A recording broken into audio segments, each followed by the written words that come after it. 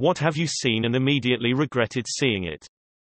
I was shown a video of a woman stretching out her asshole, filling it with cereal and milk, and another girl eating it with a spoon. Booty loops. When I was younger, my mom had the stomach flu. I was the only one at home and she yelled for me to bring her bath bucket. I came into her bedroom as she was trying to make it to the toilet. I passed her the bath bucket. She bent over to hurl, and machine gun sprayed shit all over her white bedspread. My mom is a large woman, and it was very unpleasant.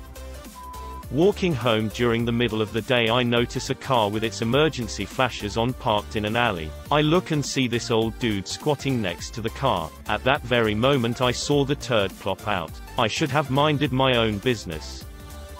Seeing my cat with an infected gaping hole in her stomach and a chunk of the side of her tail gone after having been missing for 3 weeks. She just walked in the back door looking all starved and dehydrated like there was nothing wrong, but she kept lying down to lick herself and I saw crusted blood on her tail. We took her to the vet. She somehow completely recovered and is doing really well, surprisingly. Much tamer than the rest of the stuff on this thread, but still wanted to share.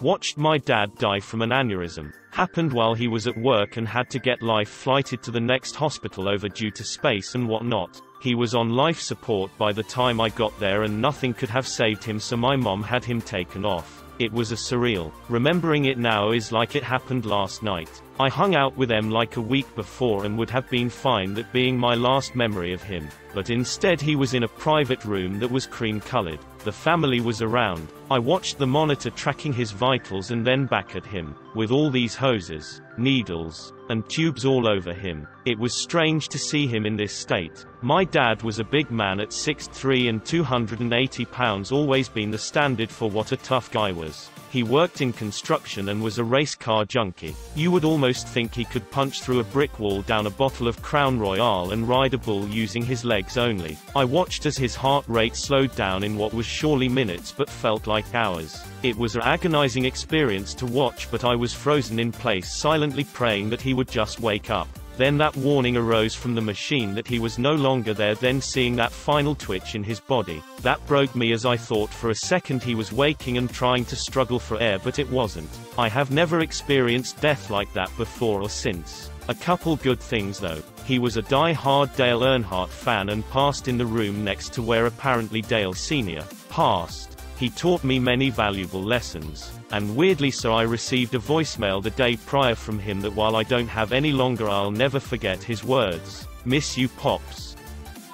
Two come to mind. Goats are gross. Was not prepared, and I vaguely remember being like 14 and finding a tentacle hentai vid where the girl gets torn into a bloody paste or something right after climax. I just remember 14, me going from confused masturbation to terror and feeling sick to my stomach in moments.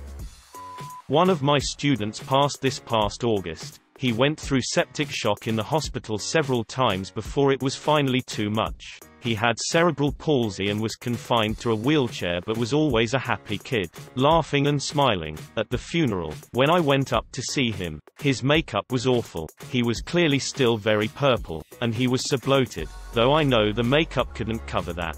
He didn't look like himself. He didn't even look very human anymore. I've never seen someone look like that at a funeral. It was the worst thing I had ever seen. It was him, but it just wasn't him. I cried for a long time.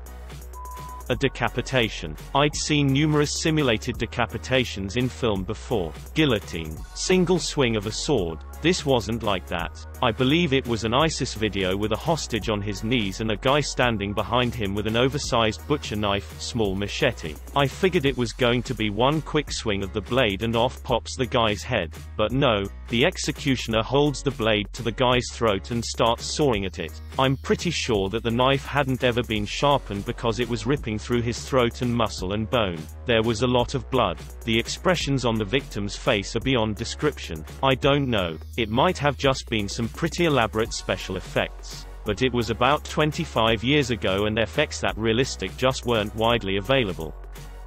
A guy on Twitter who f***ed his vacuum cleaner and a bitch eating a mouse alive while being dressed like a cat. This is her fetish, WTF.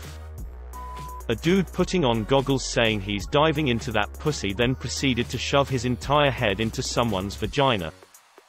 When my wife gave birth to our first child, it was an emergency C-section after 32 hours of labor. While the surgery was going on, they put up this curtain between her top half and her bottom half. And although I was scrubbed down to be in the room with her, they advised me to not peek over the curtain. It wouldn't hurt if I did, it just wasn't a good idea to. I decided to take a look right before they got our son out. It was likely the most horrific thing I've ever seen in my life. They take the entire uterus out, take the baby out of the uterus and then put the uterus back in. Holy shit, it was like looking into the mouth of madness.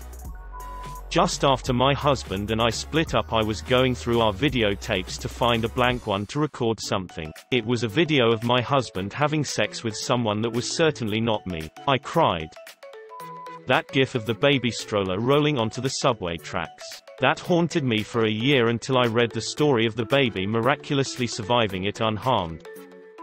My mom f***ed one of her clients on the couch and the dude had asked her if I wanted to join. 5-year-old me ran back to bed. This happened long time ago. 30 years actually. It was a regular occurrence at my house since my mom was a prostitute and stripper to bring random men back home. She finally stopped after she got arrested for prostitution when I was 7 and went to jail for a month. I knew about sex and what my mom did when I was 5, so it wasn't so much as a shock. But to see particular dudes take an interest in me was pretty shocking. Some were nice about it, wanted to buy me toys, etc. It's all in the past now. My mom is long gone and my stepdaddies are non-existent except one. He was the one that saved me from my mom. Excuse me.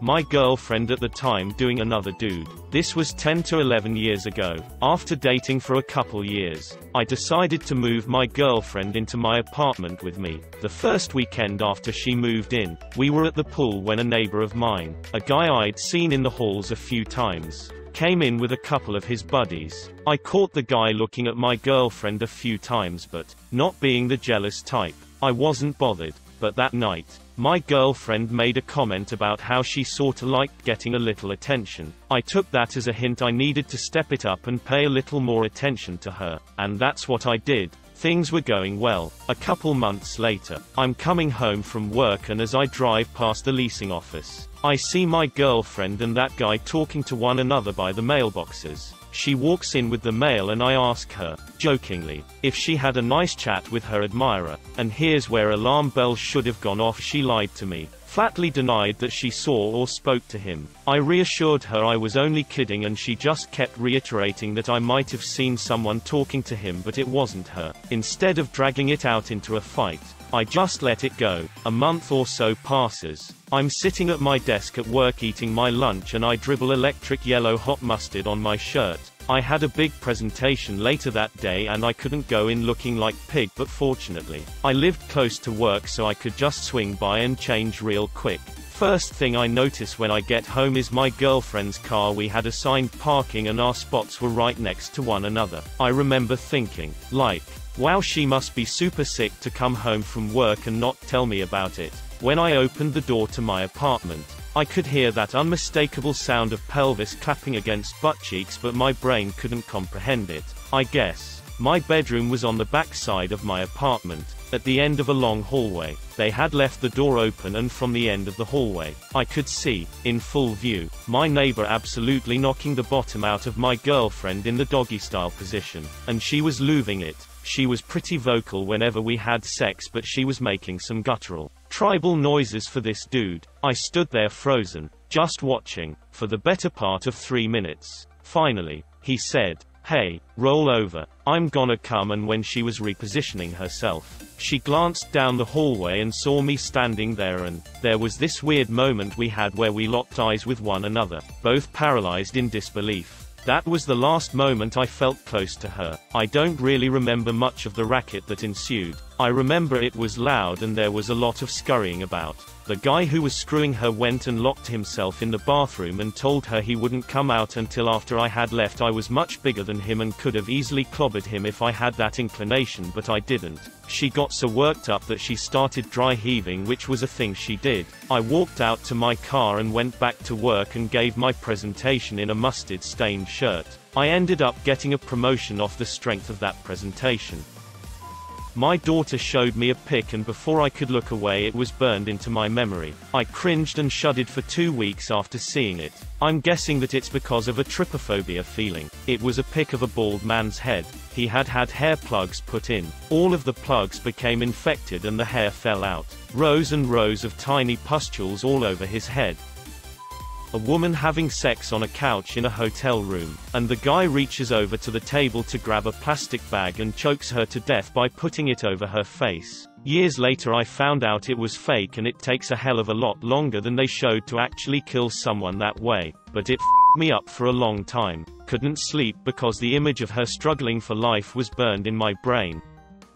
Angel's Melancholy. Not because of the gore or hardcore sex, but because it took 2 hours and 40 minutes of my life. It's one of those movies where you think it's over but then it just drags on and on, and on. I have a thing where I need to finish any movie I decide to watch, regardless of how much I hate it. I grew bored about halfway through and started playing on my phone and checking how much was left on the video's progress bar. Watched a coworker get hit in the head from a 25-pound piece of metal moving way too quickly and the first aiders trying to give him CPR. Never saw death before that and hope to never see it again. Watching someone die in their 20s is something I wouldn't want anyone else to experience either.